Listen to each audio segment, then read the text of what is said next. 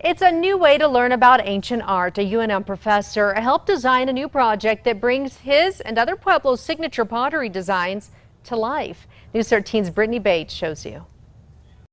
We all have ties to clay in one way or another. Using the techniques and designs passed on for generations. I get a lot of joy out of it. UNM professor and member of the Tewa Pueblo, Clarence Cruz, and Acoma Pueblo artist Michelle Loudon. Acoma pottery is really well known for fine lines. Helped bring native pottery into the 21st century. It's a big ceramic piece. The imagery can wrap around it. The Pueblo Pottery Project was started by Corrales-based IDEAM, known across the country for making interactive exhibits, including part of the new penguin chill at the Albuquerque Biopark. We wanted to do something that we knew spoke to the local community, to New Mexico.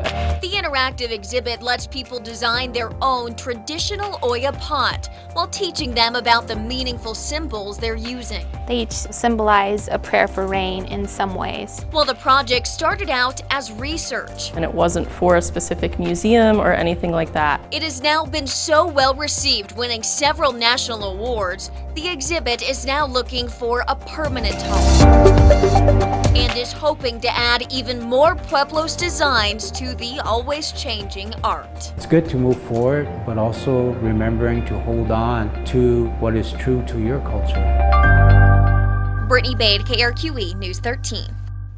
That's cool. IDEAM is looking for a museum to permanently display the pottery project.